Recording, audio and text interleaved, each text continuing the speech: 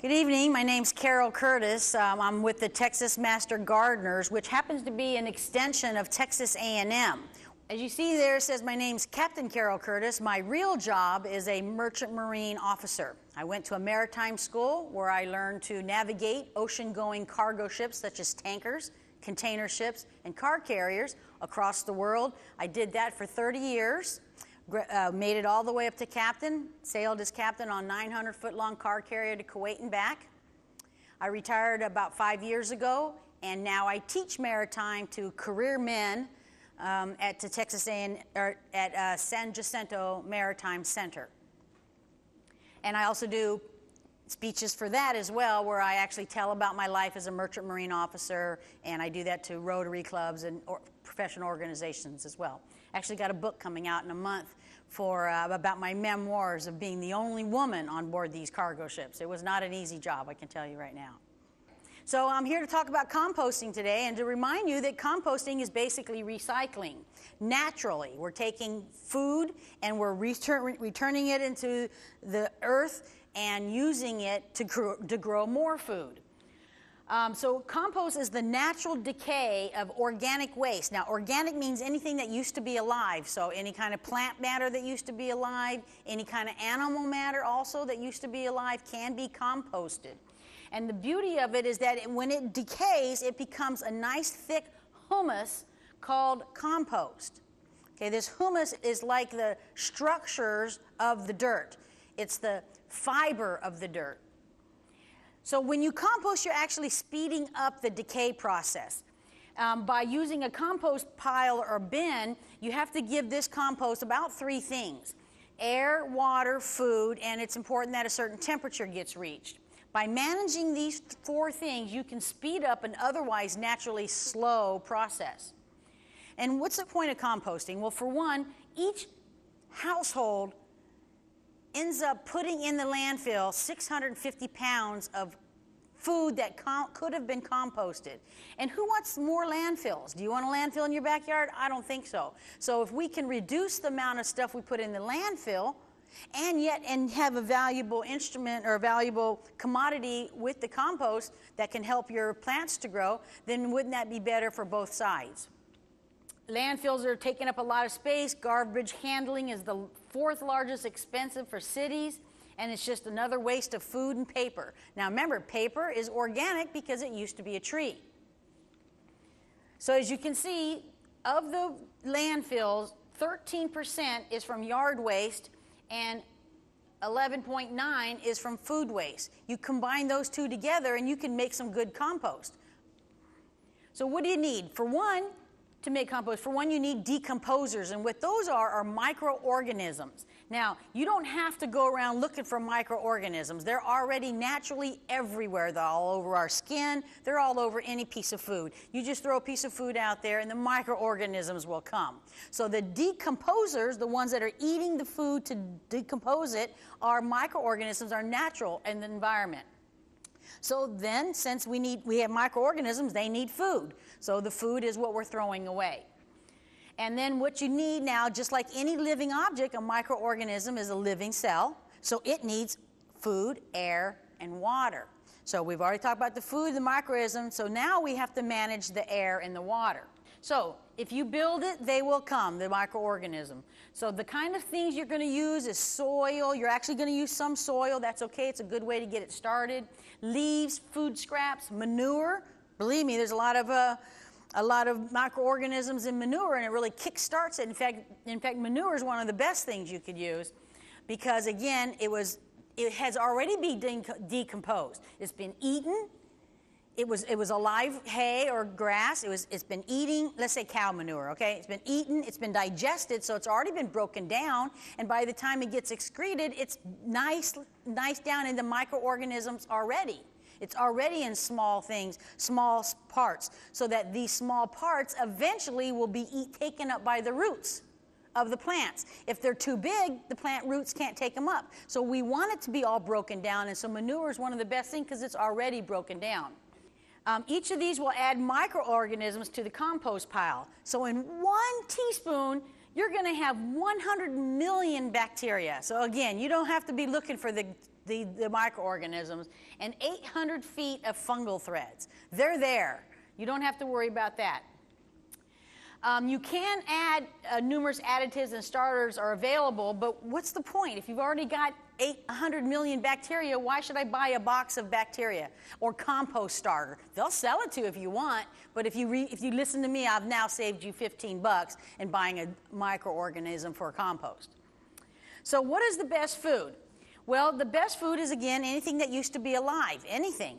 So you have garden trimming, so any type of trimmings on your trees or your bushes or even grass. Kitchen scraps, those are also very good. Grass clippings and leaves. You can also use potting soil, sawdust, hair. You know a hair salon? Ask them to give you the hair. It used to be alive, right? It was on your head. Hair, straw. The ones you want to avoid, and it's not for what you think. The ones that's like oil, fat, grease, and meat, and fish and dairy, but only because they attract pests. Now, if you're doing this in your backyard, yeah, okay, then don't put this meat and this fish and grass, because the pests, the possums and the raccoons will come after it. But if you're out in the farm and you don't care what eats your compost, it doesn't matter, then you can actually compost it. In fact, they were telling me that during Ike, there was a turkey farm out here somewhere that it got so flooded that all 3,000 turkeys drowned. And they just piled them up in a compost and composted them. They just piled them up in a pile and composted them. So even live animals carcasses can be composted. Now, there are some ones that you don't want to put in, such as hard to kill weeds, because if you compost them, then they're going to end up sprouting weeds in your garden. You don't really want that. So weeds or weed seeds, you don't want to do that. Also, if you have a garden clipping that has bugs on it or some kind of infestation of scale or this kind of stuff, you might not want to use those because it could spread throughout your compost pile. So those ones that are diseased, go ahead and throw those away. But the ones that are just regular grass clippings or things off your trees or your leaves, you can go ahead and use. They want you to avoid cat and dog waste, again, because they can attract other pests. And they say it could spread diseases, but it's rare. So even though you can use it, they suggest you don't. Could infect or attack garden plants when compost is used. All right, lime, you don't want to use lime such as this ashes or wood ash, add sparingly. You can use wood ash that is out of a fireplace or something, but you want to do it sparingly to compost because it will increase the pH and the ammonia odor problem. So just sparingly on those two. Otherwise, the people ask, is shredding necessary? Well, it helps. It helps to break it down if it's in small pieces, but do you have to? No, you don't have to, but it helps. It allows the microbes to get to the food better, gives them more surface area once it's chopped up. It's going to make it compost faster, but who wants to go buy a $150 shredder? I mean, you can get a cheap one like that. But smaller particles also decrease the airflow. Now, remember we said we wanted air? Well, if you just keep piling and piling and piling, then the top part is just going to compact down to the bottom part, and it's going to cut off the air to the microbes at the bottom. So having smaller pieces will compact it faster, whereas larger pieces will allow it to get air circulation through it. More about food. So, of course, your decomposers, which are your microorganisms, they need carbon-rich and a nitrogen-rich material. So the browns are carbon-rich and the greens are nitrogen-rich, and I'll explain what a brown and a green is. Now, the brown stuff, now this is really easy to remember because you want 50-50. So you want 50% browns, which are leaves, straw, paper, sawdust, and animal bedding. Dead stuff, basically, right? Leaves are dead, straw is dead, paper's dead, sawdust is dead. They're brown and they're dry, right? And then you want greens, which is high nitrogen stuff such as vegetable scraps, coffee grounds. Go to Starbucks and ask them for some of their coffee grounds and they'll give you used coffee grounds, no problem. Free. And manure, which is moist, and grass clippings, which is moist. Now the secret, and if anyone tells me they have a compost pile that's not working, I'm going to tell them there's mainly two reasons. One, you don't have a mixture of 50-50. See, that's something I learned when I took the compost course. You want to layer it too. You want to put a layer of browns with an equal layer of greens, a layer of browns and an equal layer of greens. So what I do is I take my kitchen scraps down there and I lay it over my pile, and then I got a bag of leaves that I took off someone's yard. I took their bag on trash day and brought them over, and I put the equal amount of leaves on it and spread it out. And then the next time I take my garden scraps, I spread leaves over it. Garden scraps, leaves. And you get a nice layer like this, and that makes the compost good because it's nitrogen and carbon rich, and it makes the decomposers happy because they got dry food and wet food. So the browns, they just, since they're dried out and dead already, they decay very slowly. They're coarse, which is good because the coarseness allows the air to circulate around. And remember, these microorganisms need air. And what else did I say? Air and water. We're going to get to that next. They tend to accumulate in the fall, browns, right, the leaves, and they tie up the nutrient in the soil if it's not fully composted, and you may need to stockpile until you can mix with greens. So really, I have my husband pick up 1 bag of leaf per year. You know, I go around and I find it, and I said, that's the one, go get that one, and he picks it up, and I use that one all year, because I don't have a lot of kitchen scraps. Now the greens, they're the wet stuff, they're the banana peels and the cores and everything that you throw down the garbage disposal. They decay very rapidly, they compact, so they are poor for aeration. They tend to accumulate in the spring and the summer, they supply good nitrogen, and they're best mixed with browns.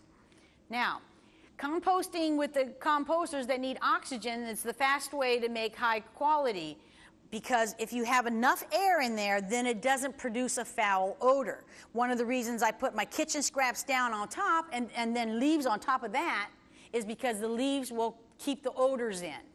Aerobic, that's aerobic meaning microorganisms that need air, produce heat. They eat food, and food is considered calorie, and believe it or not, calorie is a form of heat. It's actually a measurement of heat. So when you eat food, it creates calories in your body, which is heat, which is why we're warm-blooded. So the act of composting occurs between 55 and 155. If you don't do anything to your pile, and if it's got enough water and air, now we've talked a lot about air, we haven't talked about water yet, then it should actually rise in temperature. You could put your hand on the side of your compost bin if you wanted to buy one and feel the warmth of the air. And this is good. This is saying that the microorganisms are happy, they're eating, they got food, water, and air, and they're actively decaying. The pile temperature may not increase above 140, but this is too hot for most bacteria, and decomposition will slow until temperatures decrease again. You can use a thermometer, but you don't need it. I don't bother. Does my compost pile have to get hot? Not really. A good compost can be made in a pile that never gets hot, but the decay will be slower, and if there's not enough air, or too little or too much water, or too many browns in the mix, then that could keep the pile from heating and decomposing. So it's not really necessary. I don't pay attention to the temperature that much. A high pile temperature provides the most benefit because it can rapidly decompose, and it kills pathogens such as disease-causing organisms, and it will kill certain weed seeds, but not all weed seeds. Now, getting air to your decomposers is very important. I've stressed that quite a bit. So a mesh like that is very useful, and that way air gets underneath it. And as the warm air rises, it sucks in hot air here at the bottom, because maybe you can see or maybe you can't. It's sitting on a pallet board.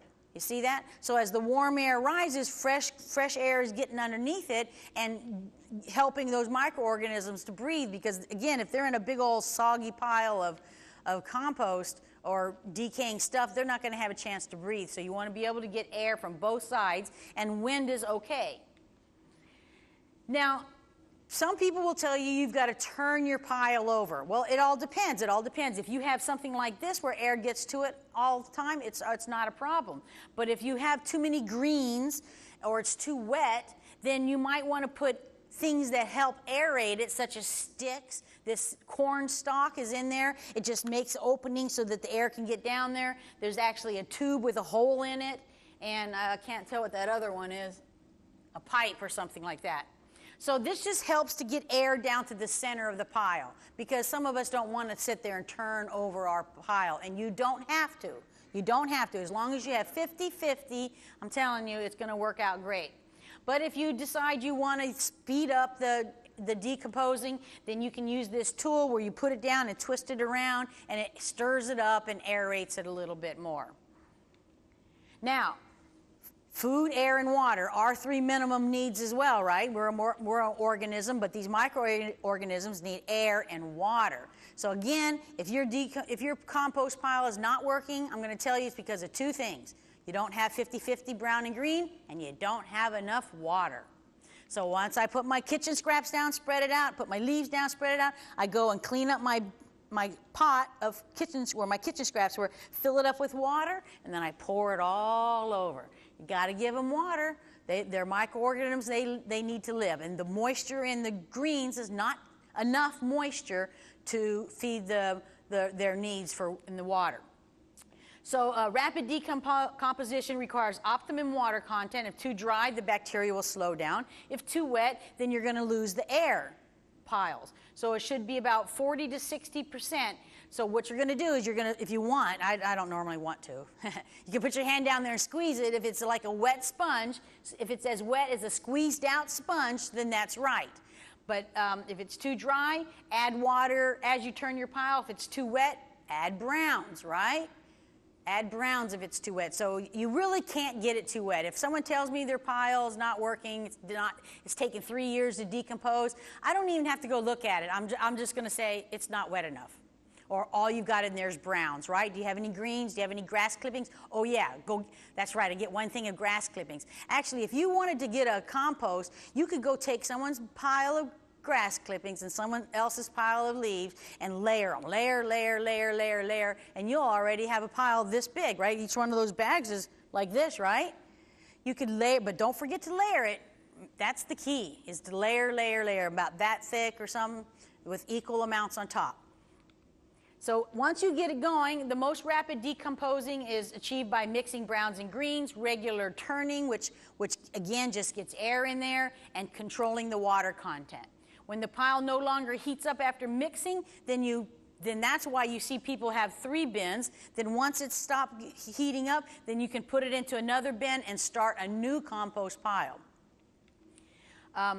You can turn the pile every 5 to 7 days. I never do. During the first weeks, the temperature should get 140, then after 4 weeks, much less. So basically in 4 weeks, it should have decomposed to a point where it's ready to go to the second stage, which is right there in the center.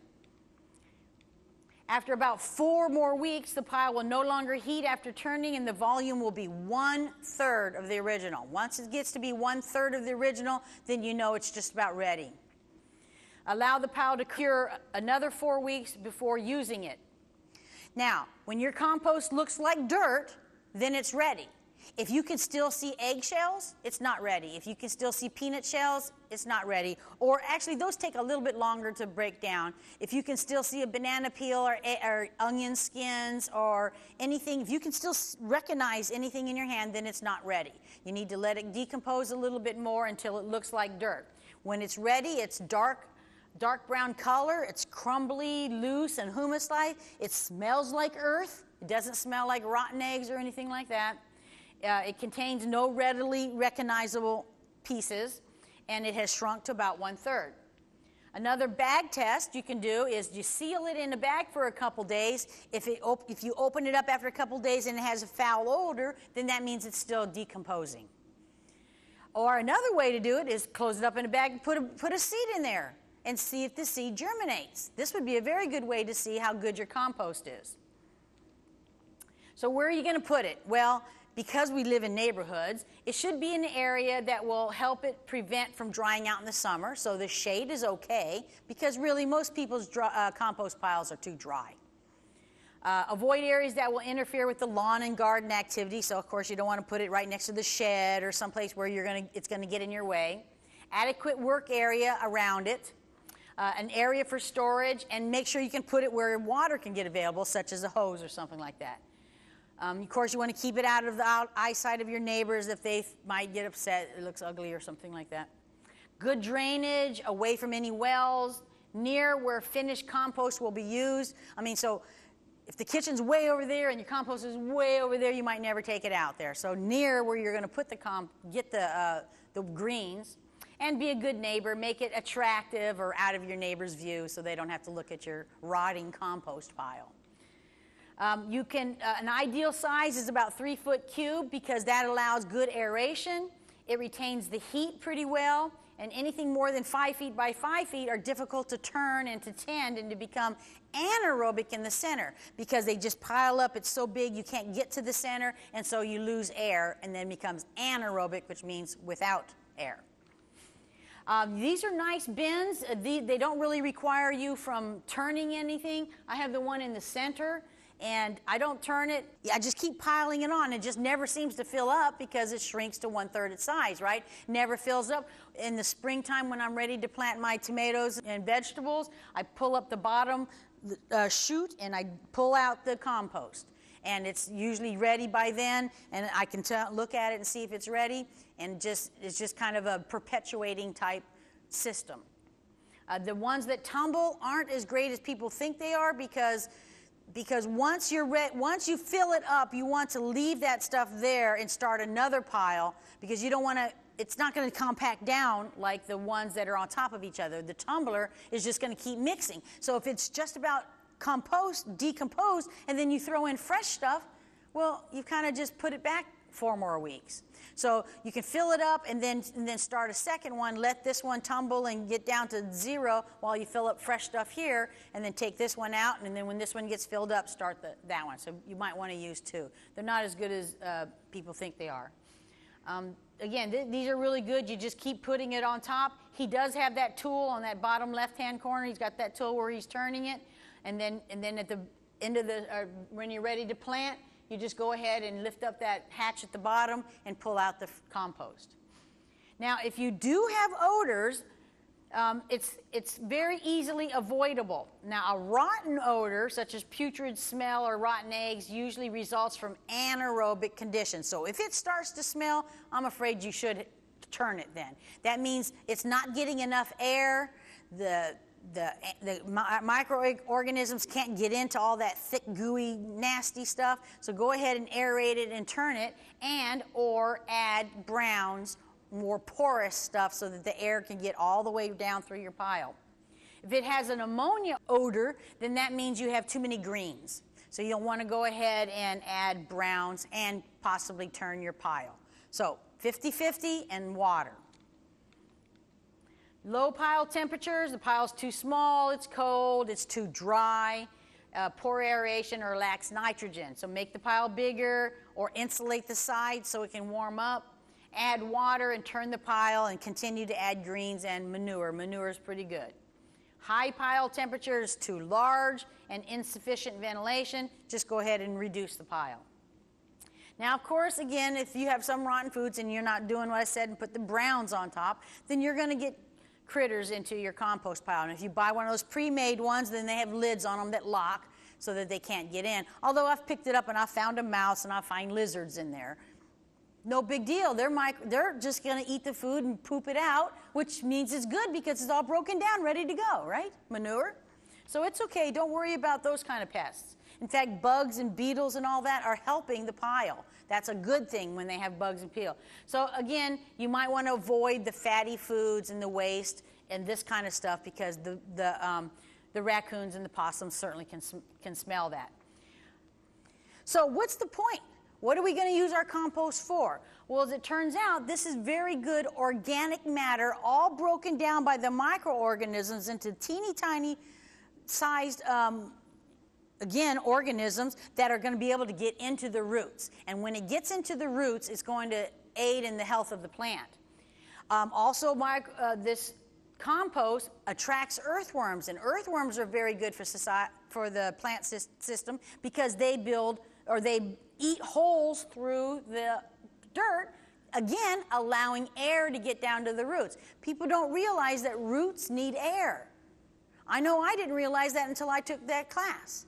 You know, I just thought they needed lots of water, so I kept them water and my roots would rot. So you want your plants to dry out about 1 inch or 2 so that the roots can get air, and then fill it up, air, fill it up, air, fill it up. It's very important. It stimulates beneficial soil microorganisms. It increases soil water holding capacity, and it increases the soil nutrient retention. What you're going to do with this compost is you're only going to put 30% in your garden. So if your garden has, you don't want to put more than 1/3 compost in your dirt. So if you're going to use 1 or 2 bags of soil for your garden, then use 1 bag of compost. You can buy it. If you don't want to do this, you can buy it. If you want to fill the landfills up, go ahead, but here's also a way to do it. So it should be about 30% of your garden, because this is going to be to improve the tilth and friability, which is the structure. The building blocks of dirt is what tilth and friability is. It improves soil drainage, again, because now it has fibrous structure.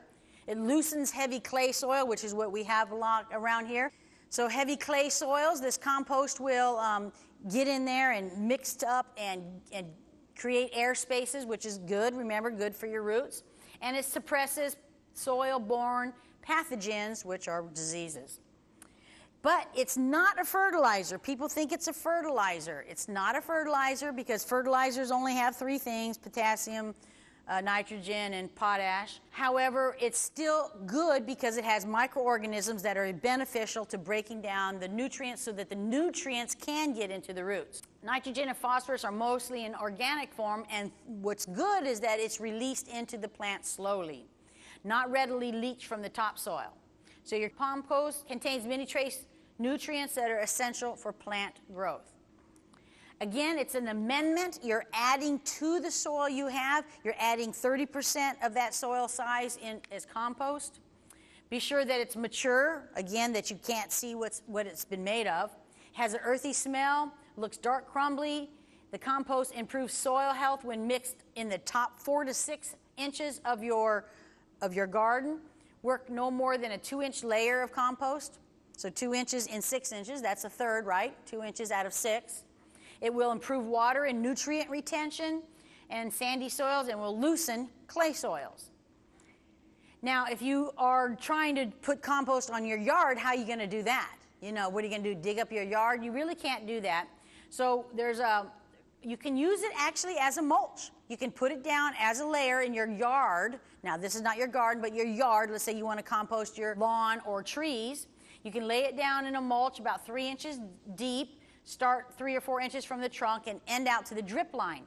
What people may or may not realize is that the edges of your trees indicates where the edges of your roots are. Right underneath your tree edge is the roots. So you want to go ahead and put it around there, because those are the new growing roots, which are the ones that are taking up the nutrients. Lawn top dressing, you can compost the lawn by putting about a 1/4 inch depth all over. Take a screen and just shake it over your lawn. And the reason you use a screen is because you got small particles that can get in between the grass. It's kind of good if the lawn is cored before applying. What they mean by that, have you seen those shoes that have spikes on them? You walk around your yard and you put holes in your yard, and then you sprinkle the compost. And, of course, the holes make aeration, too, which is good for your yard. And then the compost can get down deeper into your lawn, supposedly. Retains moisture and, again, slowly releases the nutrients. Potting mix, the compost must be very mature and, once again, no more than 1/3. So if you get potting soil and you want to make it even better, I mean, look on the bag. If it says it's got compost or 30% organic matter, then you don't need to add compost. More or less, you're going to use these in your garden that's been there for 10 years or 5 years and haven't been improved. You know, go ahead and put some compost in there. Go buy a bag if you want to get started. It helps. Okay, so again, this is Texas Agri-like Extension. We have all kinds of websites that talk all about gardening, all kinds of videos on YouTube. We even have an Ask a Master Gardener. If you have any kind of gardening questions, you can email us or call us, and we will get back to you. We have volunteers that sit there and are supposed to answer everything. And if they don't, of course, if they don't know the answer, they're supposed to sit there and research it. And if they can't answer it, then they go over to the experts next door and ask them. But in the research, you actually learn more about it.